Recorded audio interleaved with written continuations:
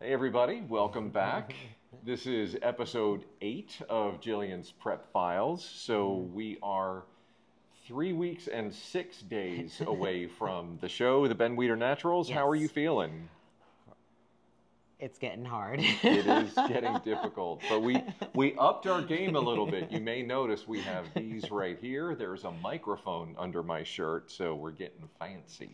I'm glad that you said that we are 3 weeks and 6 days out because for the last several weeks I have been getting the days and weeks wrong of when the show is. It's always like actual amount of time plus 1 week. So it goes on social media and I have to call her and be like, honey, come on, diet brain. So we are 3 weeks and 6 days Yeah. out today. So, all right, what do we want to talk about today? I think today we're just going to kind of get into the challenges of prep. Because I know I, put stuff out there on social media and people see me doing these really, really intense workouts and it seems like things are going along very, very smoothly. But it's starting to get very mentally and physically challenging. Right. And then one thing that you may notice, this is Hank right here. You can't see him right now, but he has been working overtime as service dog, paying attention to both me and Jillian because this is getting difficult. And not just for you, it's getting difficult for me too, Yeah. even though I'm not on as extreme of a prep. So what do you find hardest? Is it the training or is it the diet or like what's the difficult part of this? It is the relentless consistency. So I cannot say that any one thing is that difficult. Is it that difficult to eat my meal? Is it that difficult to get through a training session? It is something that just never stops. So Right. I think the consistency of hitting every meal, every workout, resting, doing regular work in between that, and it just the duration of time. So interestingly, the diet has not gotten any more difficult. Right. My calories have actually been upped. They have not been bumped yet. We're talking about a little bit potentially of a deficit going into next week over what I'm at, but my last two caloric changes have actually been to add calories and not to decrease them. Well, your scale weight's still My going scale down, weight and is your body still composition is still changing. rapidly. So the diet has not actually gotten, if you look at it on paper, it has not gotten any different. However, what it feels like to me is Right. very different. I am ravenous all the time. A meal never feels like enough. Right. As soon as we finish, the first thing she says is, "When do we get When to do we eat get again?" to? Yes. So right now I am basically passing time from one meal to the next meal. Right. Sleep is pretty dramatically disturbed. Right. And somehow, I don't know why, I have always had this issue in the past on preps that I have horrible insomnia and anxiety. Right. And I had previously thought that was linked. I have prepped in the past on much, much less calories.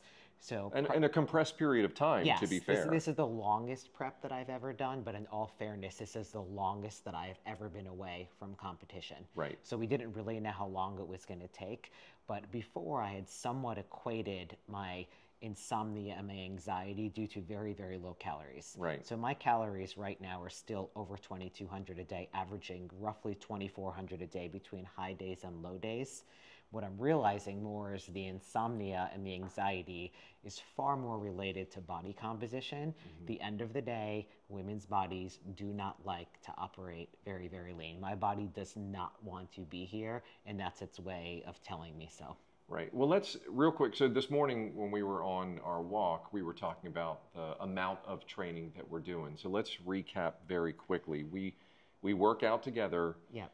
5 days a week, and each workout lasts about, what would you say, about an hour? For So me. the training is roughly an hour for you. You don't do all of the glute and accessory I and don't. core work at the end. Sorry. So it's a little longer. It's probably another 30 minutes for Right. me with the additional small muscle group at the end of it. Right. And Small I muscle don't do work. posing practice, which if you've never done bodybuilding posing, it's not just standing there and flexing. I mean, the flexing is an amount of work. So how often would you say you're posing? Probably post roughly 30 minutes a day most days of the week, and then on Thursday a little bit longer than that. But on average, we are doing roughly 5 sessions a week together. This is our Right. work together Right. of 60 to 75 minutes. We have increased the amount of walking that we've done with Hank since Which we've Hank lost. has really enjoyed. Yeah, since we lost Lucy, Hank's getting even more extra special attention. And really what's driving us walking the dog more is that it's cooled off and it's safer on the pavement for him. So we walk in the morning after we work out for about 30 to 40 minutes, and then we'll walk in the afternoons for, you know, about the same time. And it's, generally speaking, he gets at least 3 miles a day, sometimes as many as 5 and 6 miles. Yeah, and sometimes it's longer than that. And in addition to getting him lots of exercise, because we do have an overweight dog, that has been the most helpful thing in managing my anxiety. And I would say it sometimes, would you call it even mania? Yes. Yes. So in summary, we figured we were at least 12 hours, probably closer to 13 to 15 hours of training per week. And probably roughly 18 for me with the other, with posing and mobility work and the additional stuff in there. So when she says that, you know, her calories haven't changed, the activity is ramping up, and then the relentless consistency of the actual 5 days a week split that we're doing for training in the gym. So do you want to talk about anxiety, or was there something else you wanted to say? I think what we're experiencing, when I say it is getting tougher, obviously as it gets closer, I try to manage it by saying, Gillian, you're doing the exact same things. You're eating the same number of meals. You're doing the same amount of training. And as it gets closer, it is getting harder. And I know you could relate to that as an endurance athlete, as a marathon runner. I mean, you could just say, well, I'm just running. I'm not doing anything differently. But when you are at mile 26 and you still have 2/10 of a mile to go, I mean, I've done over 10 marathons, which, you know, in the big scheme of things, isn't that many, but it means that I know it.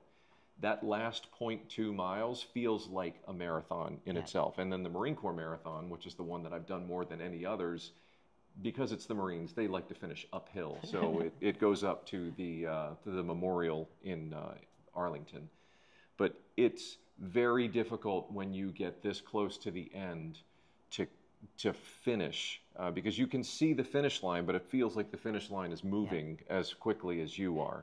And I think the way that I manage it is just every time I work out, every time I eat, it's an opportunity to make a good choice. I get through that and I move on to the next. So I try not to keep thinking about the show being 4 weeks away, and I really just break it down into small bite-sized chunks, which is make sure I get my next meal, you know, next workout, rest, do all of the other things in life that still need to go on. And I think that's what's been the most challenging. So I made this decision to do this in May. At the time that I committed to coming back to competition in May was before we had any problems with the house, and we've shared about it before. We had a serious mold situation due to a tropical storm earlier, and we have had a total upstairs renovation of the home. So throughout this prep, there have been men and people working in the home and a complete disturbance to the home environment. So I did not know that 20 weeks ago when I committed to this.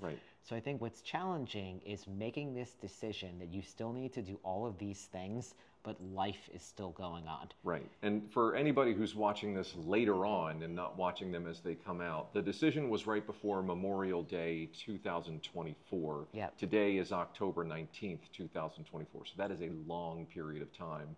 And then basically since July, we've been dealing with the construction and you know, the home renovation portion. Oh, by the way, throw in there the fact that, you know, not to keep talking about it, but we lost Lucy, our English bulldog, 10 years old, and that has taken an emotional toll. And we lost our refrigerator and freezer last weekend while we were away. But yes, we did. that's aside from that, everything is great. So yeah, it's been an adventure. And when we were talking about this video and what we wanted to talk about, I wanted to title this one Rebellion, because it's just taken a toll on the fact that, like Gillian said, relentless consistency over time. Even though I'm not prepping, I'm doing all the training with you, and I have been in a slight caloric deficit, and it's just every now and then you just want to go crazy and get a pizza, or you want to have another serving of dessert, or maybe just another serving of, even though the food is healthy, you just want more. So the way I try to cope with all of this is I have to keep remembering that I don't have to do this. I get to do this. This was a choice that I made. This was a choice that we sat down and discussed for many, many hours before making this decision. And it's not about having to, it's about getting to. I have to do this, but she gets to do this. But it is very much a privilege to be able to carve out time to be able to do this, and reminding myself that I am not sentenced to this. There are people that don't have food. Yes. You know, that for me, like, it is a choice that I am making. So that is very, very helpful to remind myself, again, that this is something that this is an absolute choice. And that's one of the things that I come back to when I have to have a little bit of my daily gratitude, when I am being a hangry, B-I-T-C. Yeah, there we go. So, yeah, no, we talked about it yesterday. We were very frustrated because the delivery of the refrigerator was taking a long time, and then I just took a moment. 10 hours. Yeah, I just took a moment and said, there are people who are literally digging their living room out, you know, wheelbarrow after wheelbarrow full of sand after Hurricane Helene.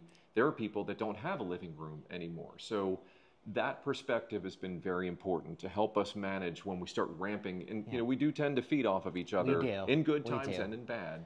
So we recentered ourselves from that perspective. So, and perspective kind of gets lost. The closer you get, the more of an inability that you have to see things clearly. And that is part of the decision that I chose to work with coaches and not do it on my own. The further you get into it, like, you just can't see it. And some of it's a little bit of a double-edged sword that we're in it together. So Scott has joined me, as you've seen, for all of the training, except a little bit of the extra glute work. I don't do the glute work. I don't need it, quite frankly. I mean, and he eats the same foods that I do. Granted, he eats them in bigger quantities, and if he wants a little bit more rice or something else, he gets to have that. So he is experiencing much of what I am experiencing. Right. So some of the times that we get hangry, we are getting hangry together. Right. So one of the decisions we made a couple weeks ago was that he actually needs to be in a good space and needs to kind of come a little bit out of the deficit so that he could recognize what he's seeing in me, and we're both kind of not in that together. Right. And although I did say I was experiencing, I think for me it's more the relentless consistency that she talked about, as opposed to the relentless hunger that she is going through. And there are times where I will see her going through some increasing levels of anxiety, and I will just tell her, whatever you are doing, stop, eat, and then we will pick up the conversation. And there's that clicks in a recognition of what's going on. And that is partially why we have increased the walking, again, because that is calming. Being outside is calming. So I have not been prescribed to do additional steps per day. That has been a coping mechanism for us. Correct. And the other thing, so I think we should talk about choosing to go internal, by internal meaning working out entirely in our garage gym and not out in public. Because when I go out in public these days, people treat me a lot differently. A lot differently.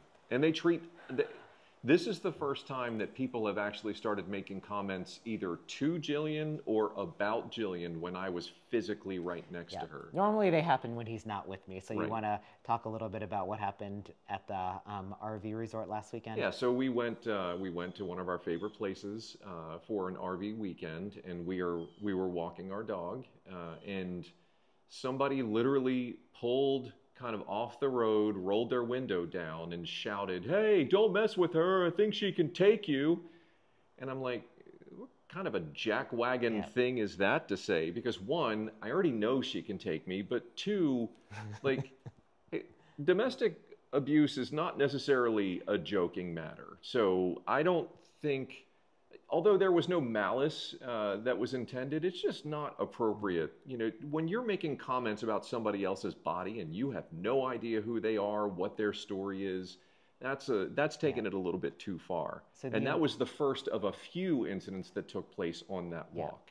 So the amount of comments, the amount of people feeling like they could walk up to me and just touch me, or, you know, I was in Walmart, somebody's like, "I just wanted to see if you were real." So What does that even mean? right. I think sometimes people think that they are giving you a compliment in some way. Right. But there's nothing that makes you feel more uncomfortable than somebody coming up to you, even if they believe it's a compliment, commenting on your physical appearance or literally reaching out and grabbing you. Right. And, So Jillian is going through a lot of training, a lot of preparation. And as much as this video is for you, she is not for you. She does not walk around so people can see what muscular arms feel like. And that's, yeah. I mean, it's touching is not okay. So So, I have actually somewhat stopped going out in public. I mean, there are times that it gets pretty unbearable, and if I do, I am obviously all covered up. So we have taken to exclusively doing our training at home. Some of it, I'm a nice person, and it puts me in a very awkward situation. she does not like to break off in conversation.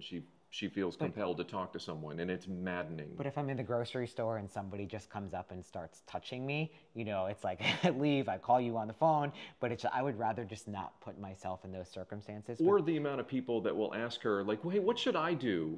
What should I do when in my workouts? Well, I mean, if you really want to know, hire her. And that way, she can actually make some money off of what it is that she does for a living. But what's crazy is that people are just so responsive to the visual. The truth is, I was just as good of a coach. I knew just as much 20 weeks ago before starting the diet. I had more brain cells. I was probably more creative. Right. I was probably better at my job, but I did not get the same type of attention or people necessarily believing that I am the expert. So very often we believe somebody is an expert in the physical realm when we visually see it, and it's almost directly linked to body composition. Right. Like I said, I had no more or less knowledge Correct. 20 weeks ago than I had now to help somebody else. So it's been very, very interesting from that perspective. I feel like all we've done is complain to you. Not on this me, video. you're complaining. I'm the one that's complaining, so I apologize. I didn't mean to bring the house down in this conversation. So, but it has been an adventure, and with adventures, you have highs and you have lows throughout the course of the last 21 weeks. Yep. So, you want to talk about Jamie Lewis? Sure. So Jamie Lewis, who on Instagram is Plague of Strength, asked Gillian, and they've corresponded not in public, through DMs, but he asked you basically, how is it that you can do some of the things that you can? So she's been in a caloric deficit, and last week I watched her do, and I think you all did too on Instagram, 30 dead hang pull-ups. In my life, I've never been able to do 30 dead hang pull-ups, let alone in a massive prep or cut. Yeah, or set after set. So first I want to thank Jamie he's been featuring me, and I am tremendously honored to be recognized and to be featured. But he asked a question this morning about push-ups and my splayed grip on the push-up, if that was intentional or not intentional. So a lot of people see me do these crazy body weight exercises. The 30 push-ups, or I'm sorry, 30 pull-ups, 1,190 push-ups in an hour, or just to be able to go, or just to get up on that bar and not to fatigue. So I wanted to address both the mental and physical aspects of that. So first of all, physically, if you notice that there are times that I will take my shoes off if I'm doing exercises, or if you notice my hands are splayed, I literally, when I am doing high volume calisthenic work, try to use every ounce of muscle from the top of the hair of my head down to my toes, down to my fingertips. And what that allows me to do is not to fatigue locally that quickly. So I know in terms of bodybuilding and other stuff, you may want to fatigue your chest or your triceps, on push-ups, but I am accustomed to doing very, very high volume, chasing world records on those, doing those kinds of things. So I have, over the years, trained myself to use my body as a system. So when I'm using my body as a system, I'm just not using my pecs, my triceps to do those push-ups. I am really using everything down to my fingertips, and that allows me to perform at very high reps. The other thing is, it is honestly the years of practice. So when someone's like, how could you do these things that nobody else can do? I knew that I wanted to do this, what I am doing, like when I was a toddler. Before I could make full sentences, like I had a love and an aptitude for this. So the training has gone on for many, many decades. You were, you started gymnastics training, you were 2. Before 2, yep, before the age of 2. So a lot of that is practice, but I think the real difference, I don't know that I'm physiologically different. It was just recognizing something early on. But the way I mentally approach things like that and don't get overwhelmed, and this theme has come up before when I talk about either one meal or one workout, just one to the next. Whenever I am doing a movement or an exercise, even if I have the goal number in mind, I am literally breaking that up into a single repetition at a time. The power of 1. Executed with perfection. So, or trying to achieve perfection. So I am trying, rather than thinking, man, I'm going to get up on this bar and I'm going to do multiple sets of some crazy number of pull-ups, or I'm about to get down and do 1,000 push-ups in today's workout. I'm really thinking of that as a singular rep. And as soon as that singular rep is done, it's behind me and I'm on to the next singular rep. And that is how I manage that stuff from kind of becoming overwhelming. Right. And I focus on the form rather than like, I have this many more to go, right. that many more to go. And I think I am taking those same things that I use in my physical training and kind of applying them to the prep, where it's not like, man, for the next 4 weeks, I'm going to be hungry. It's really like, I'm going to eat this meal and I'm going to manage myself on what I need to do until 3 hours from now, the next meal comes. Right.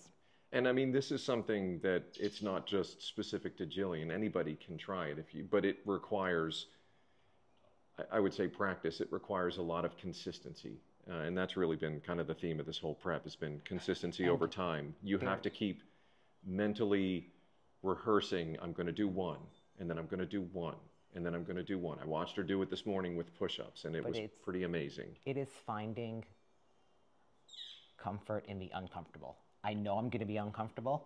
I enjoy being uncomfortable, but it's knowing like nothing is going to happen to me.